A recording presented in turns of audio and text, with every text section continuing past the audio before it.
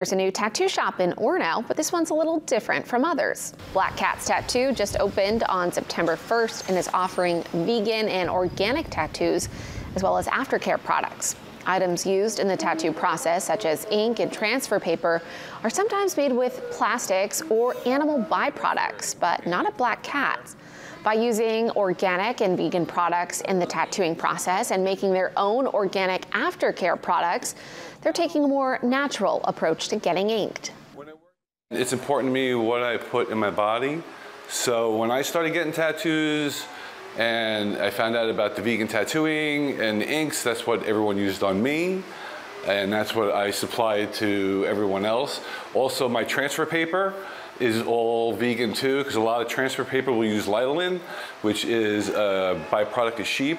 So everything is completely cruelty-free. Black Cat's hopes to also offer community activities in the future. For more information about the shop, you can find a link on our website.